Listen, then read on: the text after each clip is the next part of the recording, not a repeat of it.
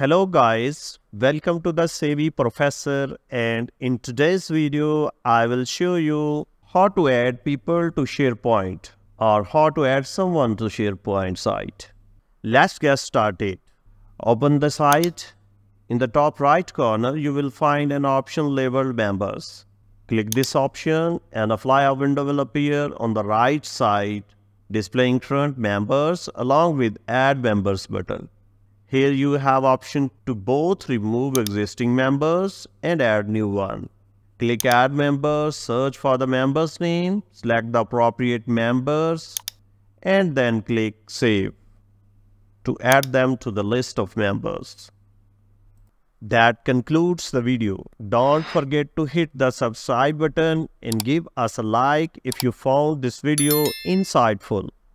The Savvy Professor loves hearing from learners, so leave your comments below. Thank you for watching.